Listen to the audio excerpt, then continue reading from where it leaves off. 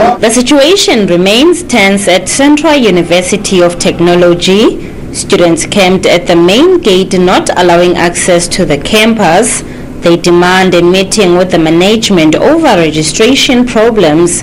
Police have been deployed to monitor the situation. Our issues here are not going to be solved by the police. We want management to come here and meet with us, discuss our issues. Until such a time as management has come here and addressed the issues with us, we are going to continue to say no student must be left behind by registrations. The situation here today is very unfortunate. We have been in various talks with our student leaders.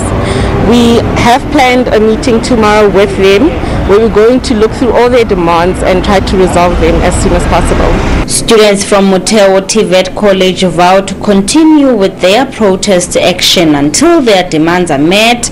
Academic activities have also been grounded to halt by the college. Now we are still waiting for them to respond back to us. But for now, what we are saying is that up until our demands are met 100%, we are going to close this campus. We are going to continue with the purpose of the day. UF's SRC says the registration process is running smoothly and is happy with the resolution following a meeting with the management. At this point, we are happy as the SRC.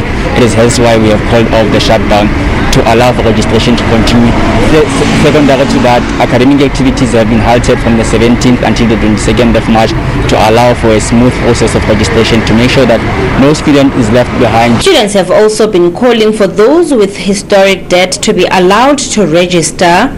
Aphumelele Mdlalane, SABC News, Bloemfontein.